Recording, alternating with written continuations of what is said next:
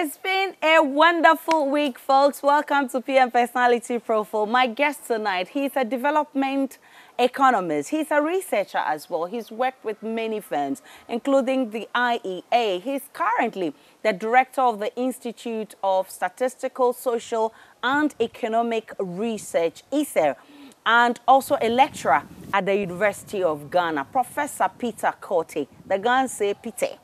Yes, Good to exactly. see you. Nice to see you. Do you have a Ghana name? Yes, I was named after my grandfather, so I'm Niaite.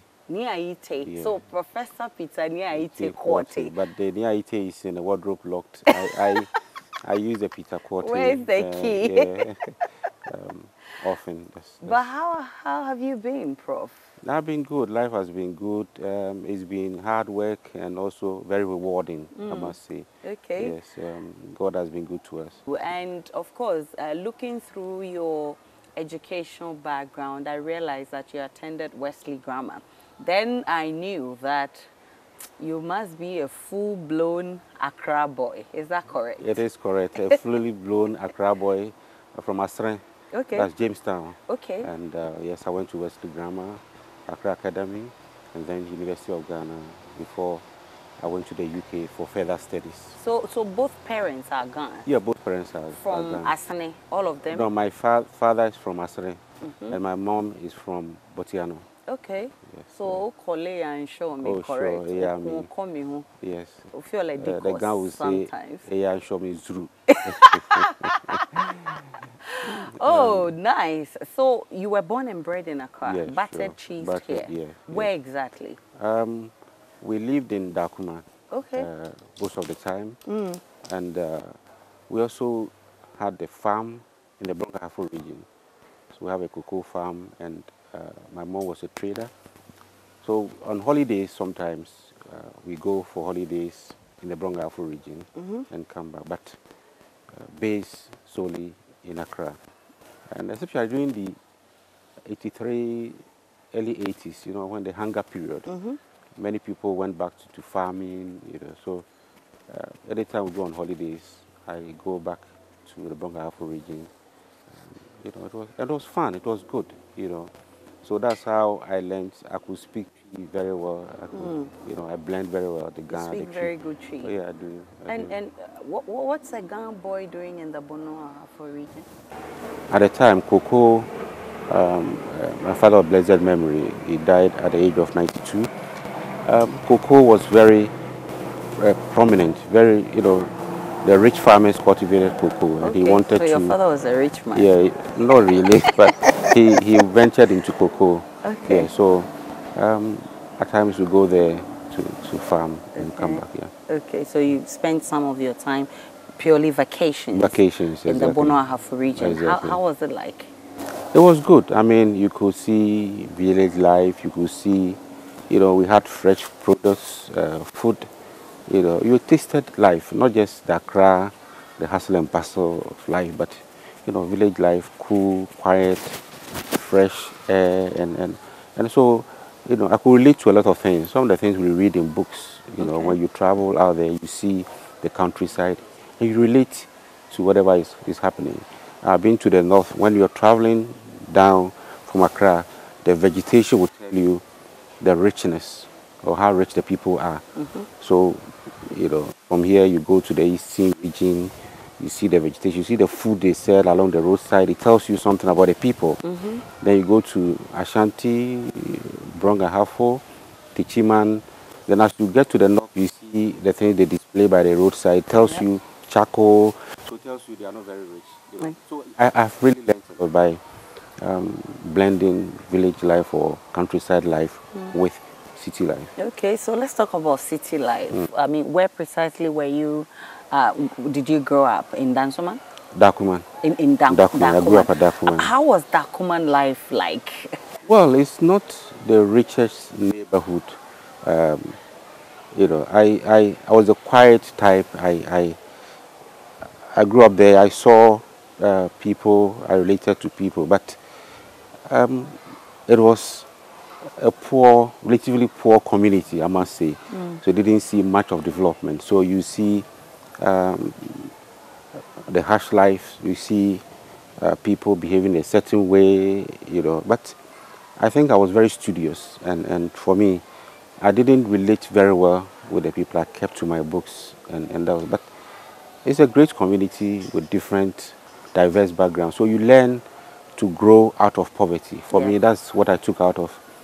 You could grow out of poverty, and so you know what poverty is, how poor people live, and if you grow out of poverty, how you should manage your resources, not to return to poverty. Did that inform your choice of research areas? Because I realize that you've also done research into poverty and all that. I mean, growing up from that area, I mean, some of the things you saw, did they inform your choice of becoming a researcher and also researching into these areas? It did significantly, because you live with poor people. You've seen poor people, and how to get them out of poverty, what it means, inequality means to people, how to prevent civil unrest, how to make people happy.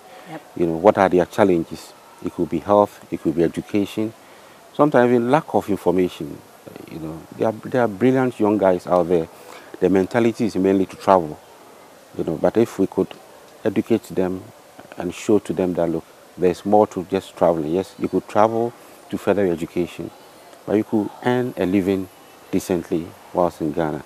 I think we need to motivate and educate some of these young ones.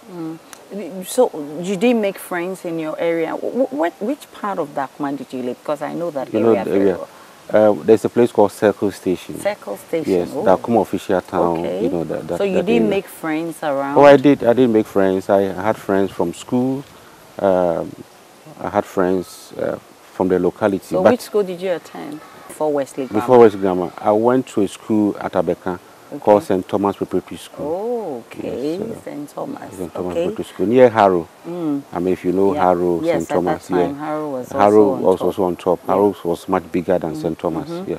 And then behind it, you find a Catholic public school as well. That is where I took my common entrance examination. Okay. And what kind of friends did you make in Dakuma? I know there were a lot of Muslims around that area. Equally, I mean, it's like a cosmopolitan area. You have others, you have Gans, but particularly a lot more Muslims in that area. What kind of friends did you make? What influence did they have on you? And how did it even impact on your growing up? My bosom friend at the time was a Gan, and he attended Wesley Grammar School. So we related very well. I had a few Muslim friends, but not too close, because I was studious, so I associate with very people who are studious. I had a Muslim friend, but he didn't live in Dakuma. He lived at Abeka. He's now in the US. But I had Muslim friends and friends from the other tribes. But my friendship basically depends on people who are studious. If you are studious, then you are my friend. I like book. I like studying. That's for me. So if you wanted to gallivant, I mean, they won't find you there. No, they won't find me. I mean, so we greet each other. We are so, but, all the expeditions, going to play football, doing all those things, you didn't participate in any of that? Well, playing football was a local football, within the area. We had a park, we played football, but not to go to the community where they had a community park and played football. And I didn't really like that, because oftentimes, I mean, you know that, command. Sometimes after matches they fight. Yes. And I don't think I like those kinds of environment. I'm the peaceful, quiet type. So I don't like where there is trouble. I try to stay away from trouble. I like football a lot, but where I see that there could be trouble, I avoid those areas. So then, after St. Thomas, then you graduated to Wesley Grammar, West G. I must say, West G wasn't my first choice. I wanted to go to Accra Academy. That was my dream school. Unfortunately, I was told I missed the cutoff point by 1 mark. I didn't know anybody in my family. I grew up with my elder siblings most of the time. They were bank managers, and but we didn't know anybody. I later met friends who got lower than, including those I attended school with at St. Thomas. who made it to Accra Academy, but So why you? I don't know. I was told I missed it by a mark. So I went to Wesley Grammar. Well, it was good too, because every misfortune, they say, is a blessing. It's a blessing. I was among the top 10 people given scholarship. Oh, wow. So I didn't pay a dime, and even the school owed me after After completion. yes, after completion. So they refunded part of the money. Wow. Yeah, to me. Then from Wesley Grammar, I went to Accra Academy. It was good. I met good friends, and Accra is big. It has a lot of students, so the network is great. Alumni is great. I think I enjoyed Accra Academy because that's where I wanted to be, and it worked out very well. It turned out that I became the best accounting student. Oh, wow. Yeah, at our time. So I received a prize. It was Nana Akoko Sapon at the time who gave me the prize in accounting. Okay. Yeah, I'm not an accountant, unfortunately or fortunately, because now I think You're towing the economics. Yeah, line. Path. Yeah. Is that to say you didn't enjoy Wesley Grammar too? I did. I did enjoy Wesley Grammar very well, and in fact we have a alumni as well, of which I'm leading the group. Yeah, Okay. I've been leading them since I started up. Okay. I'm leading the group. I did enjoy, but you know, when everybody has like a dream. This is my dream school. Definitely. You know, so that is You where I wanted had to go to I wanted to go. But I enjoy Wesley Grammar so much. That is why, having left Wesley Grammar, Okay. I continue to support them. We organized a fundraising dinner. I don't know whether you attended. No, I Yeah, didn't. so the First Lady, we had it at Alisa Hotel. Okay. First Lady was present, and we raised money to do so many things. And there's a lot we are doing for the school. Yeah. Oh, thanks so much for the good work. But what kind of a student were you then? I was studious, but also very playful. Okay. Not playful in terms of not taking my academics serious, but I related to people very well, always cracking jokes and sharing jokes, and I think I was quite known amongst my year group. Okay. Yeah. So when you finally left Wesley Grammar and you went to Accra, did you see the treatment to be different? Well, in our time, the sixth form was mixed as well. Okay. Yeah, so, but still, very few females. Okay. Whereas in Wesley Grammar, we had a lot of females, so you knew how to relate to the opposite sex. So when we got to Accra, we were well behaved already. You know, I prefer a mixed school to a boys' school, because I think you learn how to relate very well with the opposite sex. Yep. I mean, it's just that when you go through a mixed school and you excel, it tells you can excel in every environment. Yeah. Yeah. So I think Wesley Grammar gave me that opportunity to know how to relate very well with the opposite sex. It was good. Okay. Accra was just for 2 years, and I realized in some cases we knew, with a background in Wesley Grammar, we had very good teachers in certain subjects, like economics, for instance. We had a very great teacher, one Mr. Prof. Kwaku. Okay. He was very dedicated. He could teach us, sometimes for free during holidays. Yeah, Wow. He was coming. He would come and teach us for free without taking anything. So we really understood economics, and that gave me that foundation. Okay. When I got to Accra, I realized, not just me, our colleagues realized our economics tutor was not up to the standard we have been taught. So we eventually boycotted his class and arranged private lessons with somebody from WAS, one Mr. Chris. So that's how I managed to pass my economics, because if I had relied on a teacher, we wouldn't have. So that's the difference. You find in some of the big schools very good teachers, but you could also find lousy ones. Okay. Yeah, and they do well because sometimes they have extra classes or private tuition, but sometimes it's not always the case that the big schools or don't have everything. They also have their own challenges. Their own challenges. So from Accra, then you went to the University of Ghana. Yes. Then to, I think, Warwick. Yes. and then Manchester. Exactly. Tell me about the experience. So from Accra to University of Ghana, where I read economics with political science, and then after graduation, I was picked. I was among the 7 selected by the department to undertake their national service in the department. Okay. After that, I enrolled on the MPhil or Masters 2-year Masters program, sponsored by the African Economic Research Consortium. And then also my thesis was, I had a scholarship, bursary funding for my thesis, Ian Omabo scholarship for my thesis. Okay. To write my thesis. You've had a lot of scholarships. Oh, yes, to write my thesis. Whilst undertaking my national service, my aim was to travel outside the country to study for further studies. So I kept trying, but it didn't work out. When I was just about completing, actually as part of the masters, we went to Nairobi for 3 months. Okay. It's all sponsored. So we came back, complete the thesis. Just when I was about completing the thesis, I had funding from Warwick for a master's degree, master's in quantitative development economics. Oh, wow. Whereas at the University of Ghana, I had MPhil economics. Okay. Yeah, so I managed to get I have 2 master's degrees. Oh, wow. Yeah, and then at Warwick, I did my best and then got admitted into Manchester University, where with Manchester, I was a research associate. So as part of the agreement, I was working on the project, but the project was paying my school fees. Oh, wow. Yeah, so that's how I managed with that to get my PhD. Okay. Then after graduation, after submitting my thesis, I got employment with Keele University as a research associate.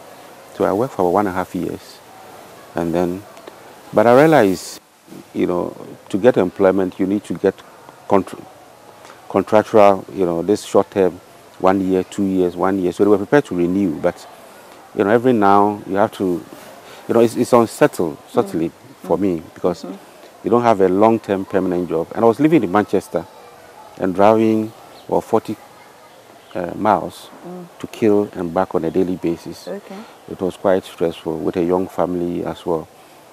So luckily, the opportunity came up. IEA advertised in the Times, the Economist newspaper, a magazine, Economist magazine. Okay. So a friend and I applied, and we were engaged at IEA for about a year. I had to leave IEA because I realized I needed a bit of flexibility. Then also, if I had stayed there, you couldn't rise to become a professor because it's a research-based think tank. Okay. So you'll be Dr. So and so forever. Whereas if you join the university, you could progress to become articles and attend conferences, and So I thought I would do well if I. But IEA gave me a very great platform in terms of engaging the media, disseminating information, communicating in simple language or terms that the audience could understand, without having to write all the technical papers and not be able to communicate. I think IEA gives that platform, and I was happy to have worked with the IEA. So I then joined the university as a research fellow in 2014, January 2014. I think by 2018 I became a senior research fellow, 2011 associate professor, 2016 professor, what some call full professor, but we say professor. Yeah. So since 2016 I've been a professor. Wow, congratulations for this milestone. But let me take you back to your days of O-level, A-level, and even university in Ghana. What would you say was your biggest challenge during that time? Personally, I think finance was a problem. Although I was on scholarship, and I didn't come from a rich background. So you saw people being driven to school. You saw others being pampered. You saw, people had all the nice things, but you couldn't. You had a basic Okay. But in our time, we were made to be content with what we had. Okay. And I think that also motivated me to study hard. In fact, that's why I said, for me, I'm studious, because I saw that it's only through education that can break that chain. Yep. And you know, for many people, you go to parliament, you go to wherever you go to, if you speak to them and they tell you their background, it tells you that it's as a result of education that people have broken that poverty chain and they are doing so well. And when you go through that grill, that, you know, from that level and build your profile, build your capacity, and you go out there, I'm sure you're able to excel wherever you are put. Yeah. So what would you describe as your most awkward moment? I mean, you're talking about lack of finance, and was there a time that you really felt bad because you didn't have money to do something? Yes, I could mention one was I growing up, you know, we had to sometimes sell things to support our parents or our guardians. So I've sold a few things, you know, you have to go and sell to come and support home. Okay. And What then combine that with schooling. Okay. I've sold soap, I've sold several things, soap, sugarcane, omo, what else? Several. Anyway, we sold eggs, we sold, we sold several things. So you you do took that. them round the We took them around the neighborhood. We had a market, sometimes take it to neighborhood to sell and come and support the family. After which you also have to learn. Yeah. But that was before secondary school. Yep. You know, so that was one. But one area one day I really felt the pinch was when I had graduated from the university, and you know, the graduation, I wanted, you know, some, you know, show of, you know, nice suits, big party, that kind of thing, you know. And I saw some colleagues whose parents have organized, you know, big parties for them, but that did not happen in my case. It didn't happen for you. It didn't happen. But we did one good thing. A few of our mates came together, and we organized a party. At least. Yeah, so it just overshadowed that feeling. We had a good time, and I think that helped. Yeah. Oh wow! So whilst you were selling those things, sugar cane, eggs, and those things, did you ever meet any of your mates? And I know definitely sometimes they would want to make fun of you. But those days it was common. Okay. It was not uncommon. You could see. I also met some of my mates who were selling. There's a lady I met selling cooking oil. Honestly, I couldn't believe, because when I thought she was from a very, you know, good background. And she proudly walked around our neighborhood, and you know, those days it was not uncommon to see people doing things to support their family, farming, backyard farming, people going to the semi-urban areas to farm on weekends and come back. It was fun. People did that. So I think that helped with our food security. It helped reduce the inequality. So as many children could go to school because they did something to support their parents. Now they say it's child labor. So I recall my wife and I would, you know, telling our children that they are blessed, so they should work hard, because these are some of the things we had to do to survive. Yeah, then my last born, one of them told mommy, "But mommy, this is child labor." You know, the child labor, yeah, because for them they haven't seen. But in our time, it was common. It was normal. It was normal, and that's why we could support our parents to also help us achieve whatever dream they had for us. Professor Peter Nyaite Quartey, he's my guest tonight. He's a development economist, and he's been doing a lot of research into areas including private sector development, development finance, monetary economics, migration, and remittances. When I return from this break, he'll be telling us what his job entails and also share findings of some of the researches he's conducted, particularly in poverty analysis. Also, I'll be gauging his mood on Ghana's current population. He'll be telling us what this means for the economy and even whether we have what it takes to take care of all these people. Stay with me. I'm coming right back. Hello, I'm Dori Nando. You can catch up with all the fun on the Cosmopolitan Mix and on all our shows via podcast. Just go to My Joy Online podcast and search for your favorite show and relive those moments all over again. Only on Joy 99.7 FM, radio for discerning listeners. Super Hits Radio, Joy 99.7. Welcome back to PM Personality Profile. My guest tonight still remains Professor Niaite Quartey, and he is the director of ISER at the University of Ghana. Prof, share with me your findings and in all the researches you've done, particularly the one that I'm so much interested is in poverty, because the issue of poverty in Ghana and in Africa is something that bothers all of us. What did your finding, your research unravel? Is the gap bridging or widening? Oh, poverty, the inequality is widening. Okay. It's very common to find, because even from biblical, from the Bible, you see the rich shall get richer, the poor will get poorer. And that's what is happening. That's what is happening. Okay. When you grow, the rich get richer. It's natural. Because when we grow, and I have a house and I'm renting, my rental, the value of my property goes up. Yep. My rent goes up. When the economy grows and I have a business and I employ people, I get more profit as an entrepreneur. Yeah. When I grow and I have savings, I earn more on my savings. Okay. So you see how the rich get richer, the poor Gets poorer. That is why there has to be a conscious effort to redistribute. Okay. No economy grows without redistributing. Okay. So in the UK, they have milk voucher, they have this. The people get maybe mattress to sleep on. People get houses.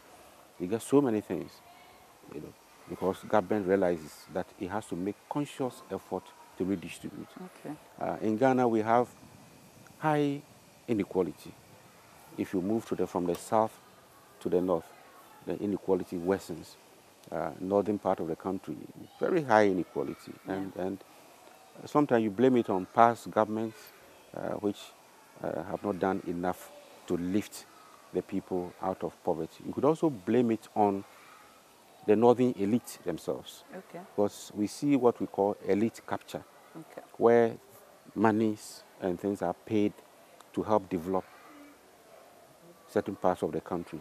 But the elite are the ones who manage those resources, and they don't get effective, efficient outcomes.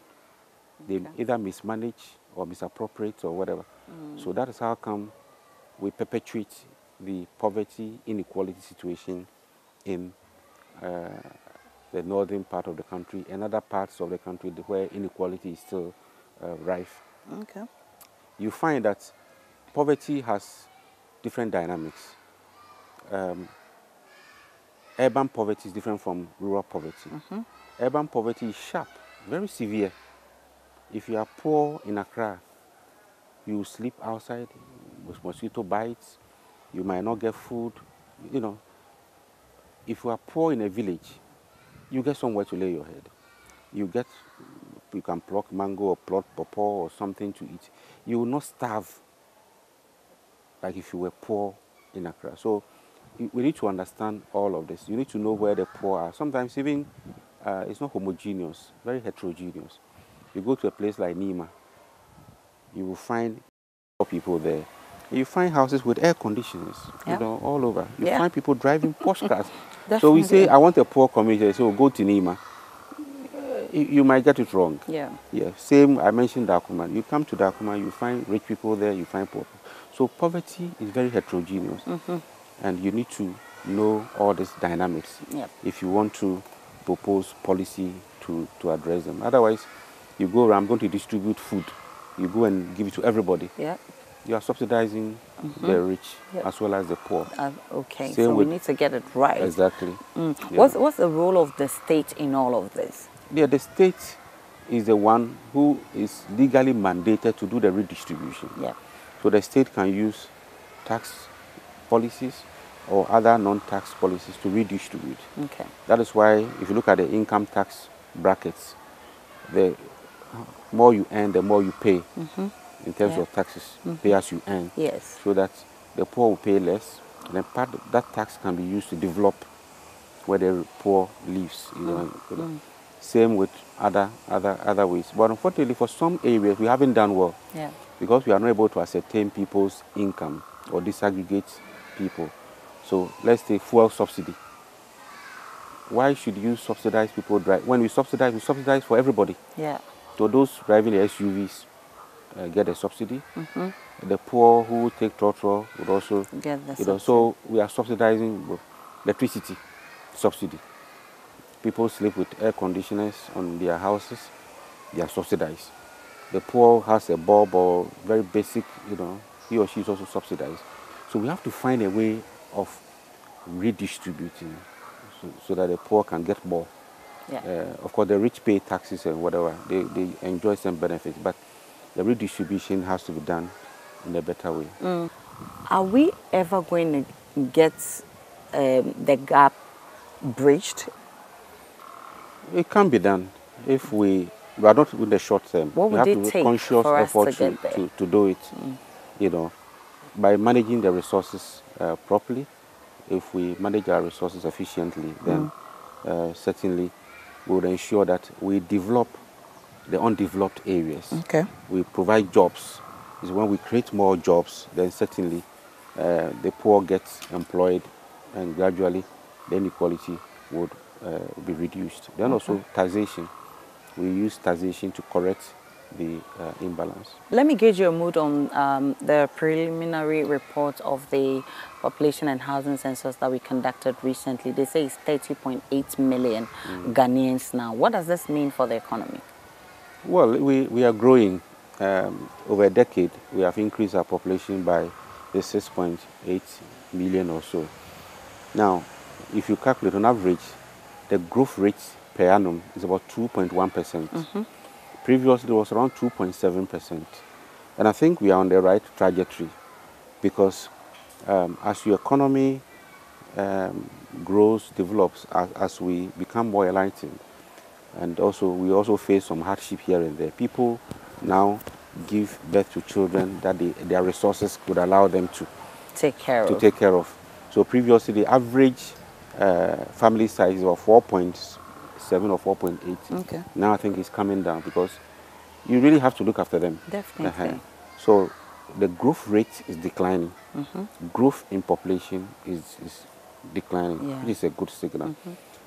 Besides, our per capita income is about 3% growth. Yeah. Per capita income growth. In other words, our GDP, if we share it equally, what you would take, what I would take, is growing at a rate of 3%. Okay. If our population is growing at 2.7%, it means we are adding very little for investment. Okay. So if our population growth rate is declining, it's good.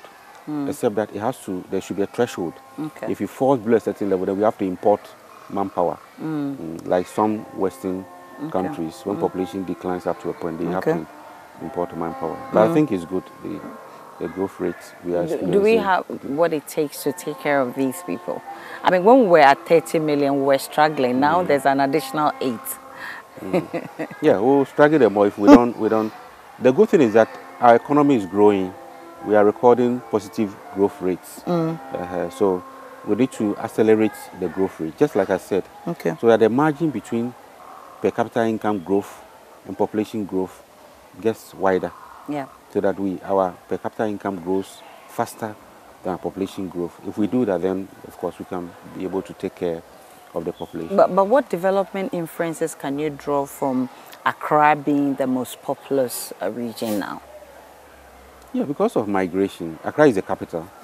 The caliber of people who migrate, who have moved, we need to look at that data. It's normally the average, somebody would call the normal Ghanaian, the average Ghanaian, the poor, the less privileged. They want to come and seek better opportunities.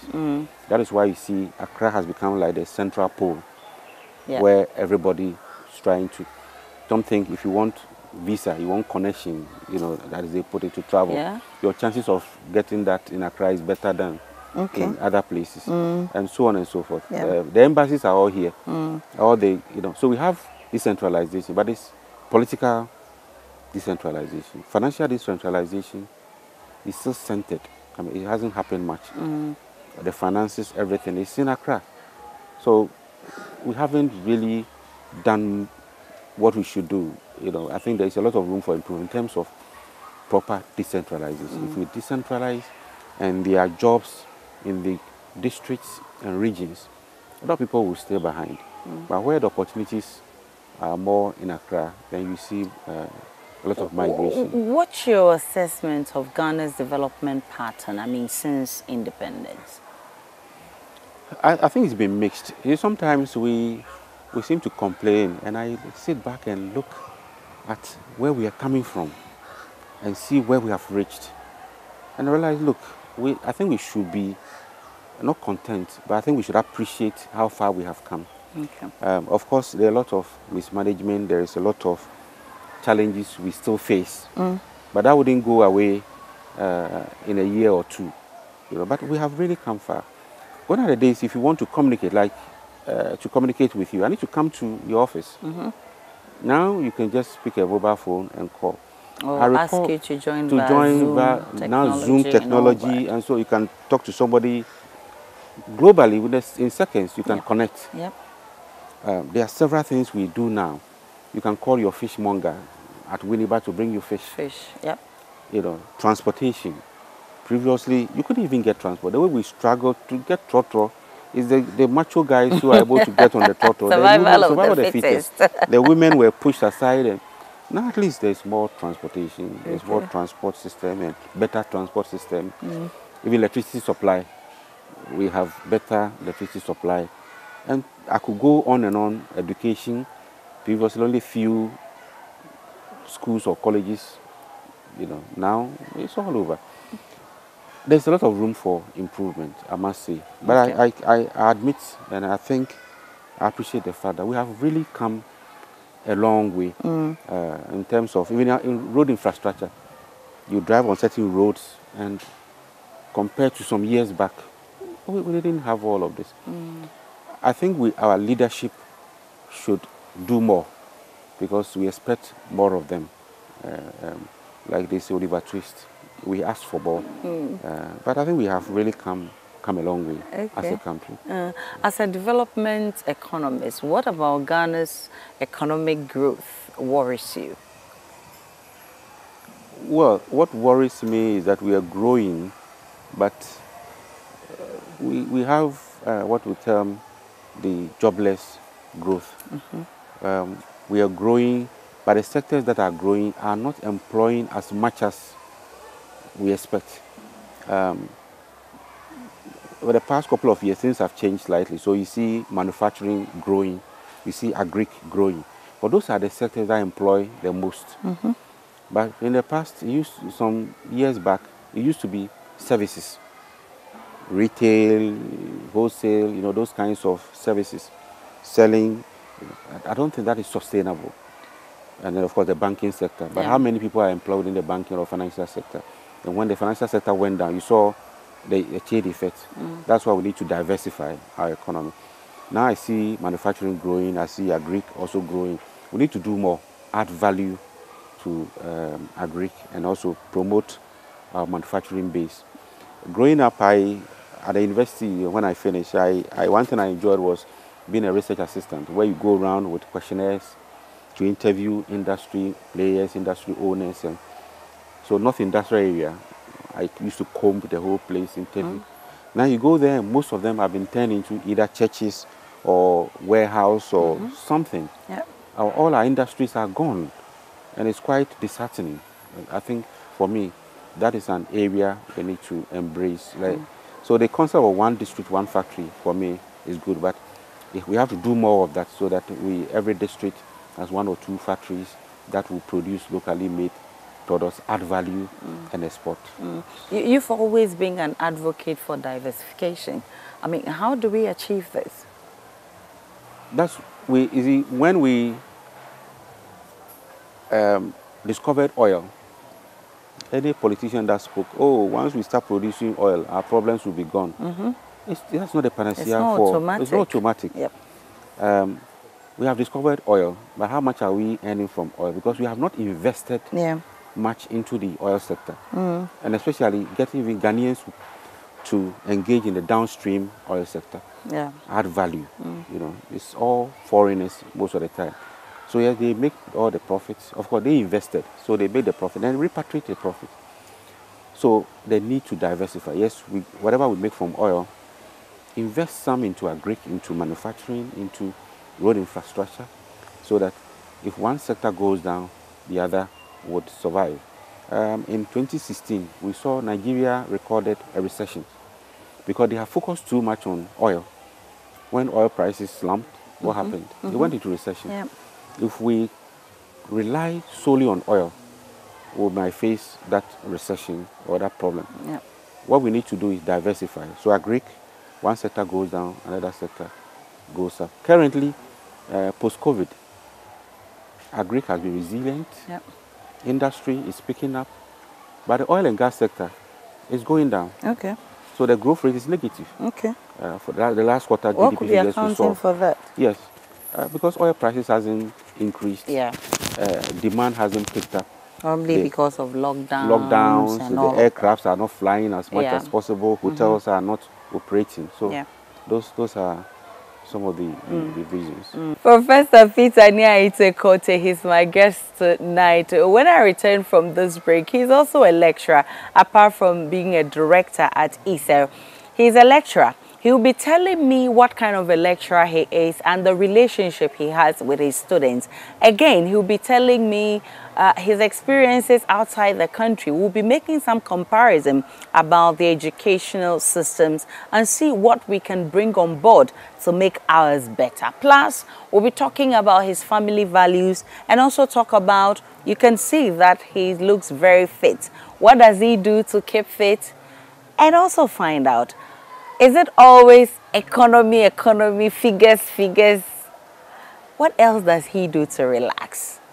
All of that after this break. Do stay with me. What's up, guys? My name is Sammy Forson, host of the Weekend City Show and Ignition right here on Joy 99.7 FM. Well, anytime you happen to be busy and you miss out on your favorite shows right here on Joy FM, here's what you can do.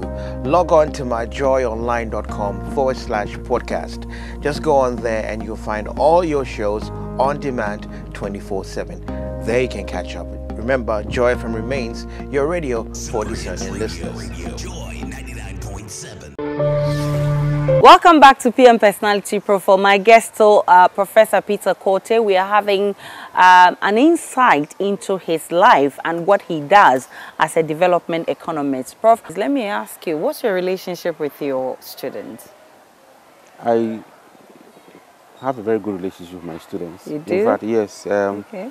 I sometimes, because of COVID, but I on Christmas I organize a party. Okay. And they come home. I come, we have fun. I have that relationship with my students. I have some who today I call if I need something to be done in town. I have some who they go on their PhDs, they contact me, we publish together. Okay. So I have very good relationship with my students. They say students are witches and wizards. Have you had your fair share? Some of them, when they pass, they passed the exams. But when they fail, it's the lecturer who failed them. Sometimes they can attack you physically, spiritually, anyhow. I mean, have you had your own experience? No, because you see, when a student fails, it could be one or two things. It could be that the lecturer hasn't taught well, you haven't communicated well, or the student didn't learn. It could be one or two things, or both. Now, as a lecturer, I make sure I teach. I also give them assignments. Before I start my lecture, I distribute topics to a group of them, go and prepare and come and present for the first 30 minutes presentation. After the presentation, they all ask questions. I also ask them questions. We discuss. Then I give the lecture. Okay. And then in the course of the lecture, they can also ask me questions. So there's no way if you and I take attendance as well. Okay. So if you attended lectures and participated in class discussions, I don't see why you should fail. Once in a while, some fail, but it's obvious. If somebody fails, then the person did not attend lecture. I remember I had one Afro-American, she didn't attend enough lectures, so she failed. And I won't compromise that, she failed. Okay. Yeah, but when you mark scripts, I have a philosophy. There has to be normal distribution. Maybe some 5% getting low marks, another 5% getting A, 5 to 10% getting A. Then the rest, the middle, the bulk middle, you get at the average or B plus. That should be your aim. If you've taught well, once you examine, you should have that normal distribution. If you have a normal distribution, I don't see why any student will begrudge you or attack you.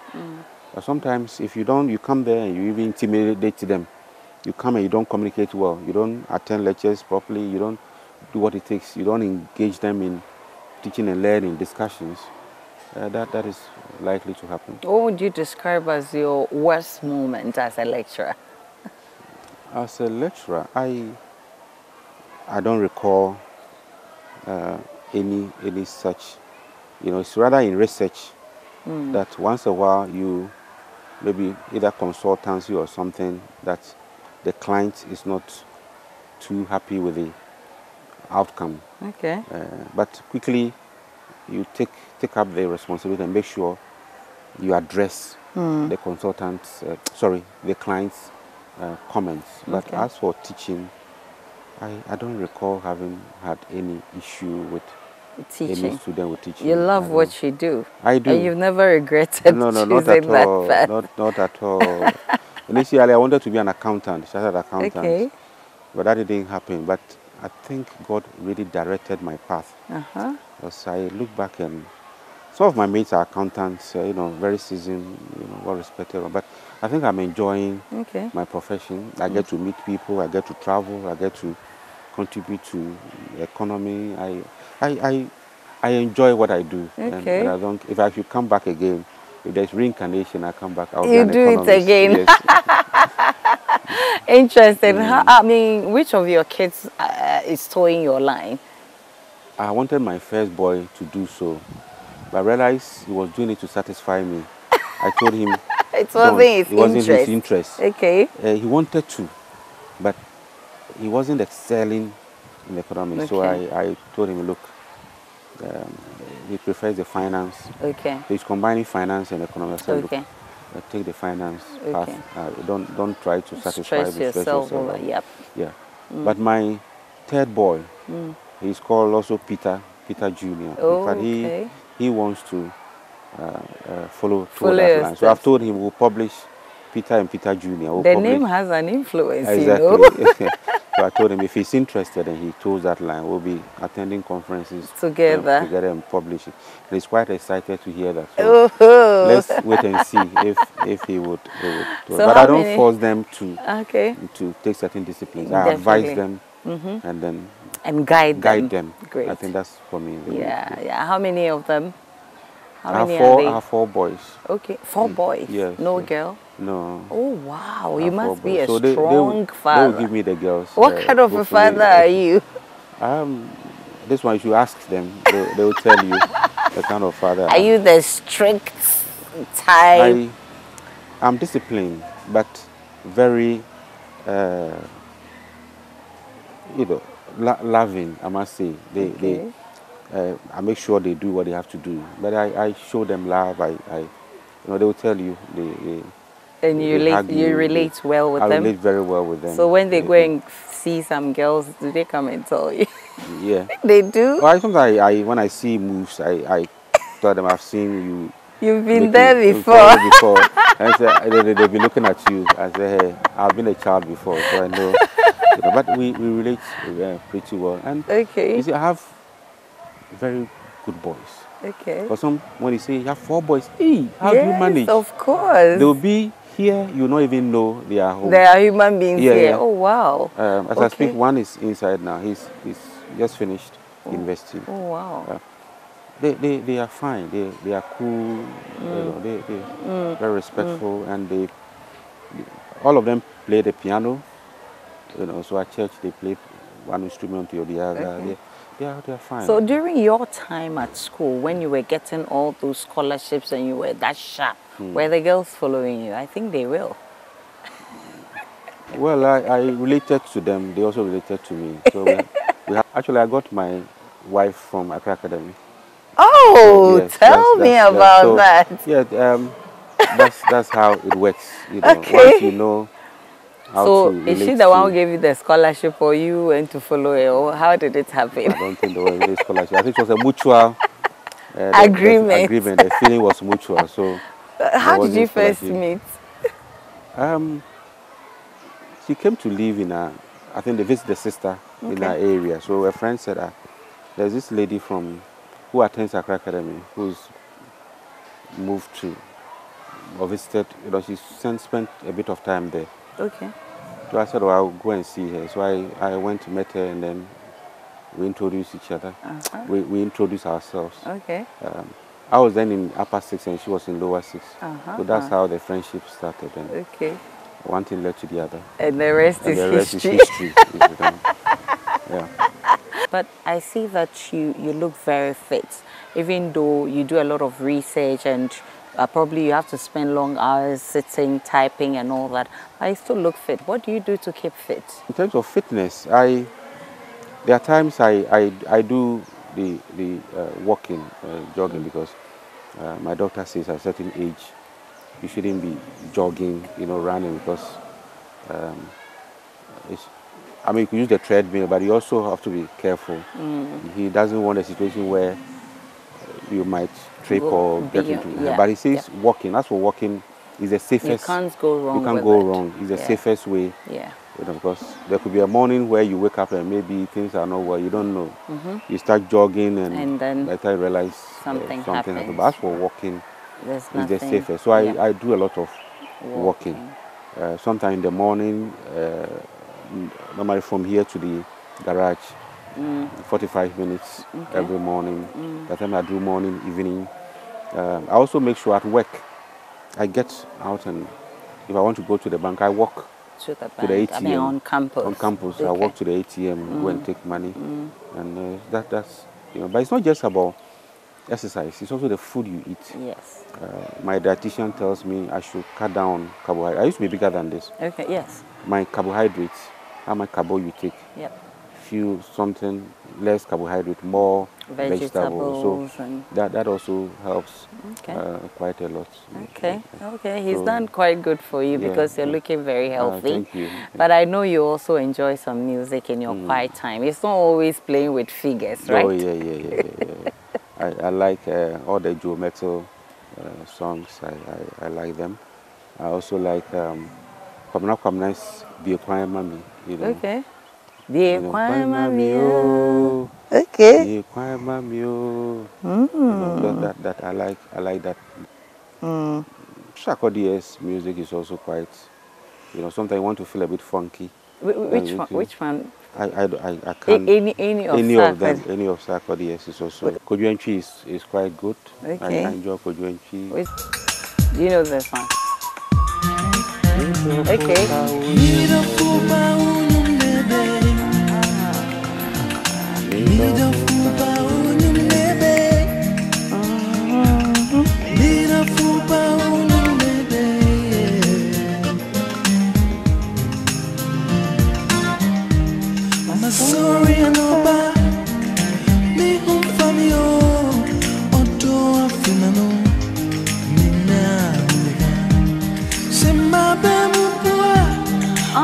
I love Kojenchi too. Oh, Kojenchi is a great guy. But do I get to walk with you? Yeah, sure. So viewers, Prof says he's going to walk with me. I'm going to follow him and see what he does when he's walking. And whilst you're walking, I'm sure you meditate and you think about a lot of things and plan your day. That's what I'm going to do with him. I'm going to follow him. Let me thank you so much, Professor Ni Aite Quartey. Today we brought it out of the box. Yes, we have unlocked the box. Thank you so much for allowing us into your home. We really, really appreciate your efforts in helping develop the country. Keep up the good work. Viewers, thank you so much for watching. Same time next week, we'll be bringing you another exciting edition of PM Personality Profile. My name is Aisha Ibrahim. Enjoy the rest of our programs.